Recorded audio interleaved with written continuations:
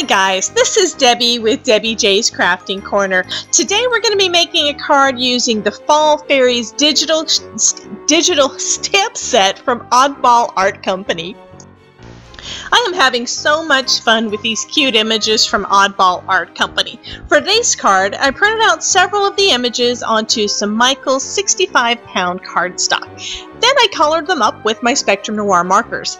Now with pumpkins, I am using most of the oranges that I have in my stash. I'm starting off with OR1, I believe, for the lightest color, and then, because that's what I'm going to be blending everything out with. Then I'm going in with the darkest, which was BO4 and BO3. Now the reason I'm combining regular orange with burnt orange is just that I think that the burnt oranges give a deeper tone to those crevices of the pumpkin.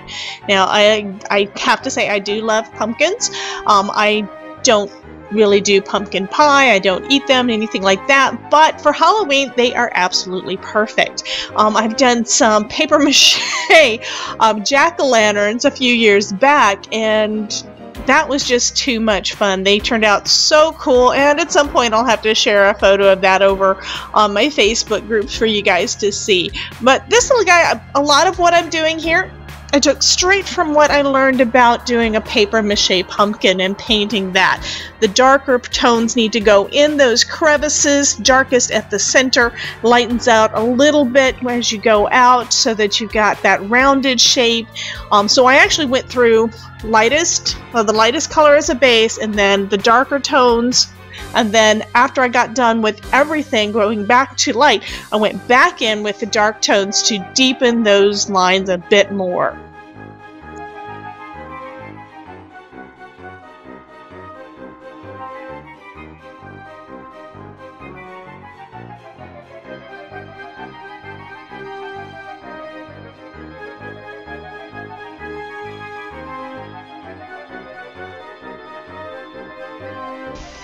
For the stem of the pumpkin, I just combined some of the dull green and citrus green colors.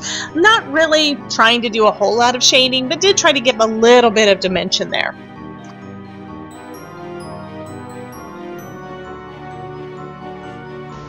For the little ghost, I used those same greens for the leaf that he's holding, and then I just grabbed the IG1, which is one of my lightest gray markers, to give a little bit of shading for the little ghost. Now, I'm not real good at this. When I first got my markers, I think the blender may have been just completely dry.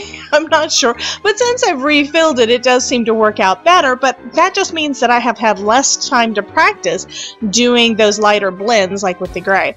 Then I went on to the fairy. Now, I'm not real good on the coloring of the hair or anything like that. I do try to do a little better each time when I'm coloring such, but this time I'm basically going in with one of the darker tones. I'm using TN9 for some of the, I guess, strands of hair so that you can see kind of the definition. And then I went in with TN1 to give kind of a lighter shade. My thought process at the beginning was that I was going to have her with lighter hair. As time goes on, though, I do continue to add a little bit darker and a little bit darker, and the final dark shade that I'm using, and you can see each of those little lines, is going to be in the TN1. I'm sorry, in TN9 for the darkest. After getting kind of a base coat down, I'm going back in again with that TN9, the darkest shade, and doing a flicking motion to try to give, I don't know, a little bit more depth to the hair. This is one of the areas that I need to do a lot more practicing on, which means I'm not good at explaining it either. But I do think that she turned out pretty good in the end. And then you see I decided to go ahead and grab one of the other family of markers. This is the EB family, and use some of the darker ones. This one is EB5 to darken up her hair even more.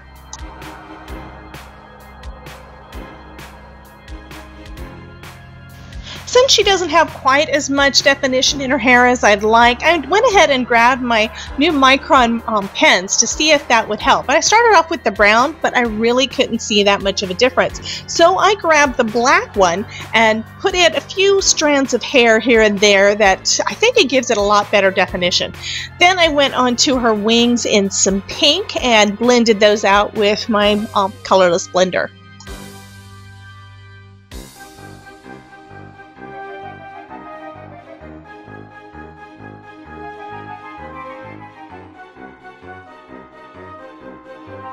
For her skin, I'm going to do a little bit of experimentation. I've seen purple used for the darkest shades and to get a good shadow, but I haven't tried it before, mostly because I don't really like the purple markers that I've got. So I'm starting off with the HB1 for the dark tone, and then I'm blending it out with different flesh tones, the FS family. And the purple blended out really, really well, I think, when I started using the FS7, which is a bit darker than what I usually use.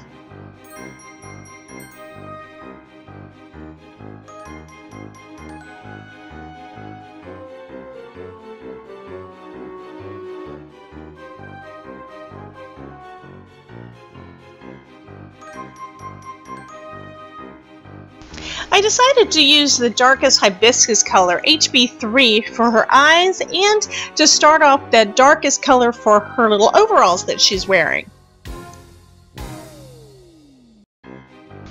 So I'm going darkest to lightest, so I'm going next with HB2 to blend out some of that darker color, and then I'll bring in HB1 as the lightest tone.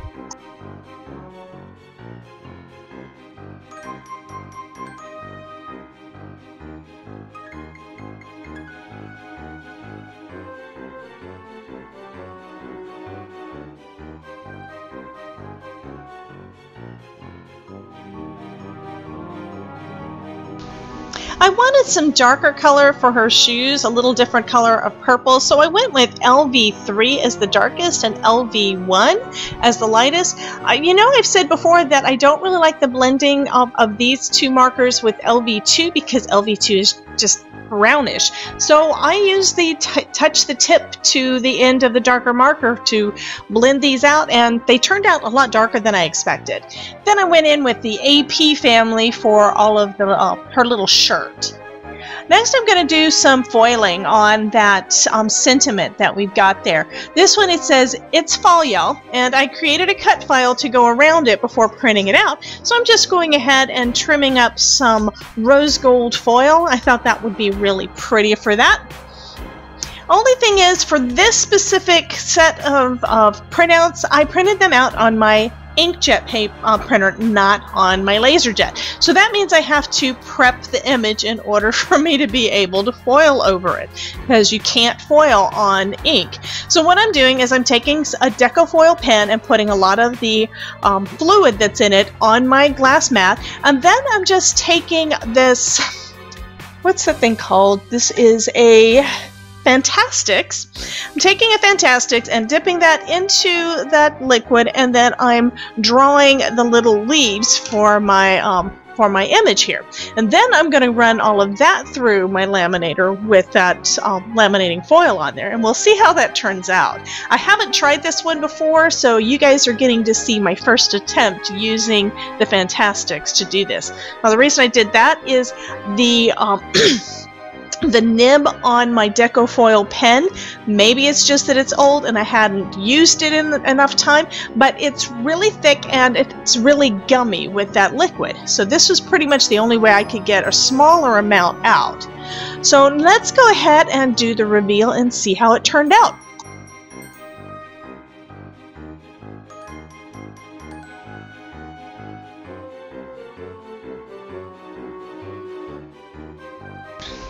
So that turned out pretty good. It is a little chunky in some places because the Fantastic didn't do his final line. Plus, I couldn't really see where it was I was drawing. So I ran everything through my scan and cut to cut everything out. And what I'm taking out here is something that I just discovered on Christina Werner's site. She has done basically a file that has all the different mat sizes that you could need whenever you're creating a card. Now, she has this for A2, A7, and for slimline. So I decided to go ahead and print all those out, laminate them, and then I've got them on hand for whenever I need them. And instead of me trying to calculate in my head what the correct size is. So you see, this card is basically already cut to the exact size that I need. By By the way, this panel that I'm using is one of my least favorites from that group of different panels that I created using my jelly plate experimentation, I don't know, a couple of weeks ago. I mentioned it on a previous video. I think it looks pretty good though as a background for this card. So I just arranged all of my little things on there the way that I want them, and I'll start off by just adhering the It's Fall Y'all sentiment on there using my dot liner adhesive.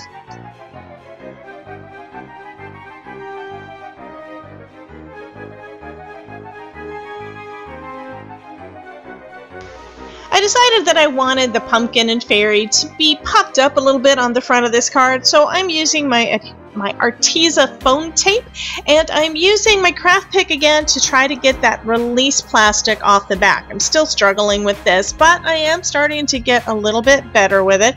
So first I'll just get it off of the pumpkin and put him in place, and then I'll add some to the back of the fairy.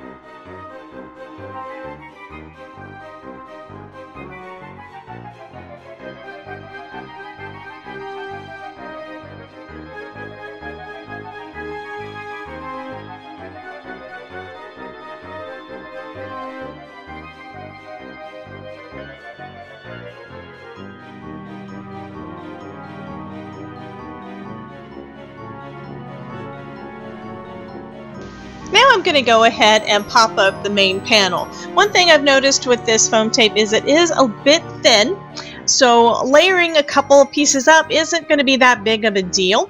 And I also discovered, quite by accident, because of course I am just getting frustrated, that maybe if I get it pressed down real well, and then I decide I'm going to go ahead and burnish the tape as well. Maybe that'll make it easier for me to get the darn plastic off, and it seems to be working better. Now at this point I go ahead and slow the video down to actual live, so you'll be able to see how quickly I was able to get it off after burnishing it. That is a tip for you. That's why I'm sharing that. I have had so much trouble with this over the last couple of weeks using this tape that now I know you have to burnish it well in order to get the plastic off.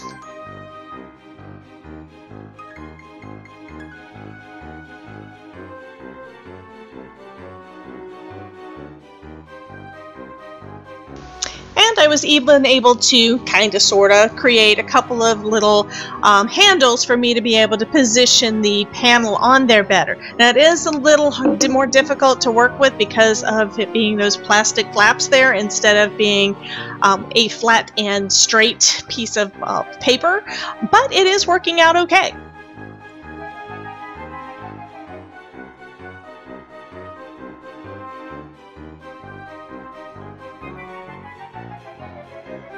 I think this fairy is just too stinking cute, but you know me, I do have to add a little bit more to my card. So I went ahead and grabbed my autumn red color in Nouveau Drops again and added a few dots here and there on the front of the card, and that finishes up this card for today.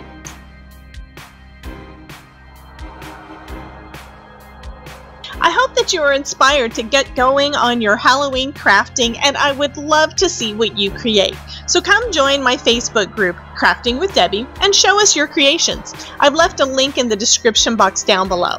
Oh, and if you make anything using ideas from one of my Halloween videos, please post a picture and tag me at hashtag Debbie J's Crafting Corner and at hashtag DJCC Halloween 2020.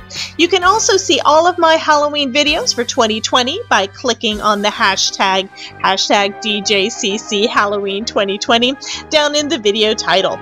Here are some other videos that you may be interested in. Thank you so much for dropping by, and remember, if I can make it, you can too.